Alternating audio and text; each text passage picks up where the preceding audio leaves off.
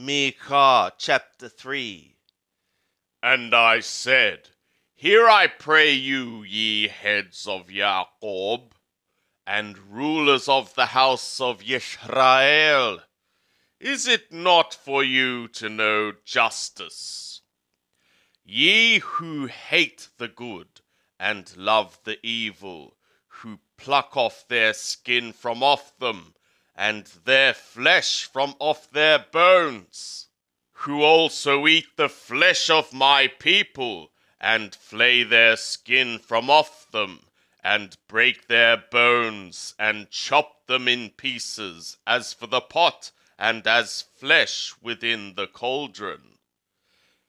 Then shall they cry to Yahweh, but he will not answer them.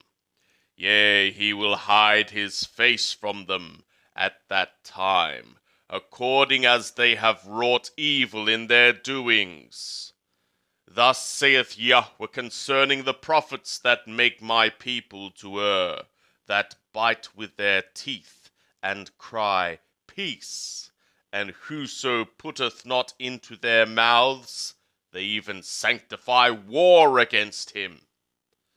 Therefore it shall be night to you, that ye shall have no vision, and it shall be dark to you, that ye shall not divine, and the sun shall go down upon the prophets, and the day shall be black over them. And the seers shall be put to shame, and the diviners confounded. Yea, they shall all cover their lips, for there is no answer of God. But as for me, I am full of power by the Spirit of Yahweh, and of judgment, and of might, to declare to Jacob his transgression, and to Israel his sin.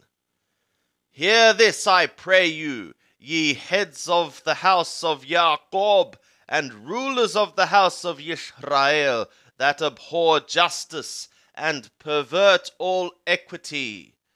They build up Zion with blood, and Jerusalem with iniquity.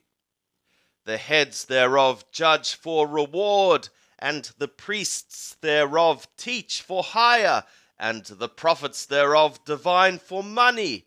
Yet they lean upon Yahweh, and say, Is not Yahweh in the midst of us? No evil shall come upon us.